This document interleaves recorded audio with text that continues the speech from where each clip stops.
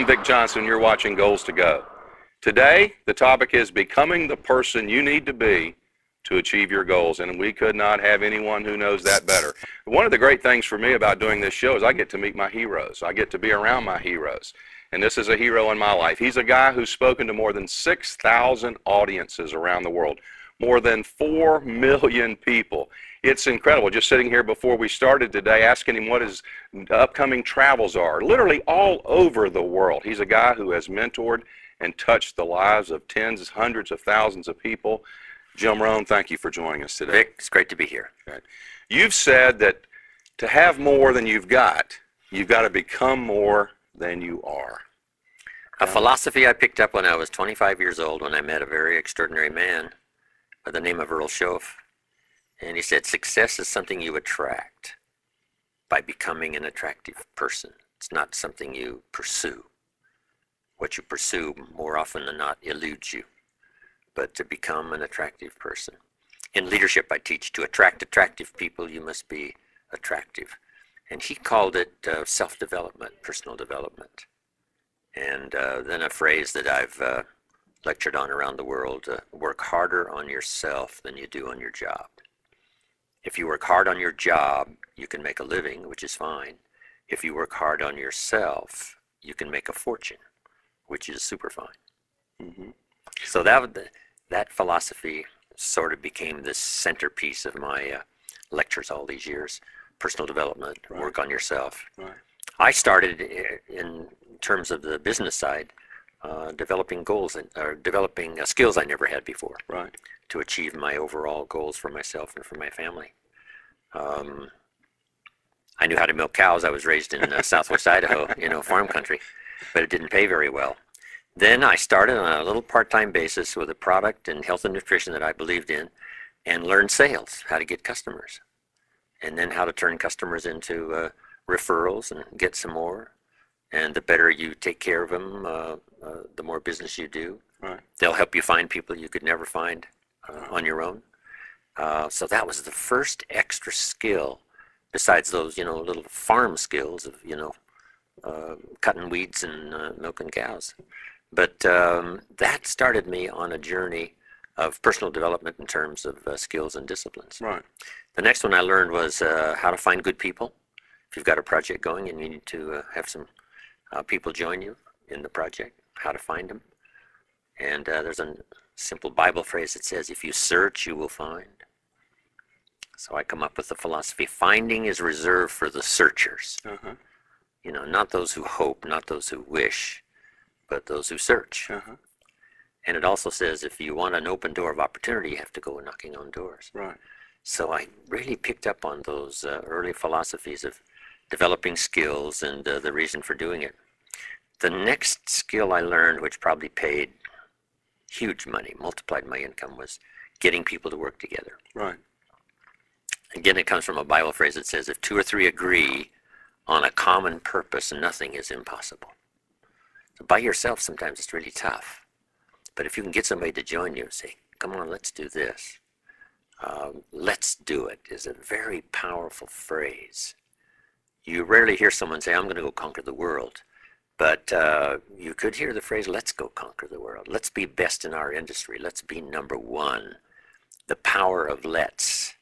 So I learned the value of that. All of my entrepreneurial projects are, not just myself, but 2, 3, 4 getting together to accomplish something unique. Right. Then I learned the power of recognition and rewarding people for small steps of progress. And be so busy giving other people recognition, you really don't need it for yourself. Right. And that embraces then that phrase that Zig uses all the time. If you help enough people get what they want, you can have everything you want. Right. I heard Zig say that probably almost 50 years ago. And I underlined the word everything. I thought, how? This is it. To get everything you want, help enough people get what they want. Right. Then I guess the greatest skill that changed my life was learning communication. And I divided it into 3 parts. First was training, showing somebody, here's how the job works. The next was teaching somebody how life works. Right. And one of the most important aspects of that for me was learning how to set goals. Right. My mentor one day said to me, Mr. Rohn, let me see your current list of goals, and let's go over and talk about it. He said, I've got some experience. I'm sure I can help you. And I said, I don't have a list. He said, really? He said, I can tell you right now, if you don't have a list of your goals, I can guess your bank balance within a few $100s. Wow. Which he did. Wow. And that got me thinking. I said, do you mean my bank balance would change if I had a list of goals? He said, drastically. That was the day I learned how to set goals. Okay. Decide what you want. You know, write them all down. Who do you want to meet? Make that list. The books you want to read, make that list. The places you want to go, make that list. The experiences you want to have, make that list. Education for your family, make that list. So I started making all these lists. Then he said, just start checking them off. So at first I put a lot of little things on my list so I could check off something almost every day. Right. Because that's what's fun. Right. Then he said, if you check off something significant, celebrate. Right. Because that'll inspire you to even develop a longer list. Right. So that's what drove me, developing skills, disciplines, and then learning communication and learning how not just to train, Right. but to teach. Then the ultimate communication skill was inspiring other people. Right. Well, I know I've heard you share the story of where you were when you met Mr. Schoaf. Like a lot of people find themselves, you were broke. Yeah. You were struggling. You were discouraged. And you met this person who you knew, as you shared with me, that he could be a life changer, that he could have a big influence on your life. After you got, so to speak, on the path, the right path, what was the first trait that you went to work on personally? What did you feel like you had to change first about yourself? I had to develop a real appetite for learning. Okay. You weren't a learner up to that point? Well, just sort of get by. Okay.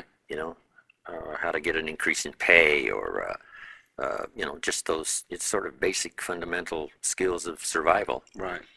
But he said, you got to pursue learning in a manner in which really will help you to grow and help you to change. Take the classes, develop the skills. So I think that was number one, become a real searcher for knowledge and awareness and understanding. Right. That's why I think today is probably the best opportunity for people to really change their lives, is because so much is available. Right.